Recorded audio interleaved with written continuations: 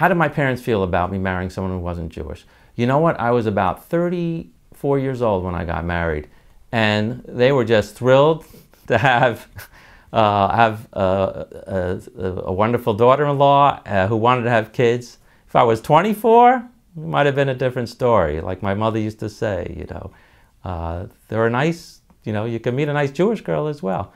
But they were just happy I was getting married to a wonderful woman, and things have worked out, and it actually was the beginning of, in some ways, the story in terms of our spiritual relationship.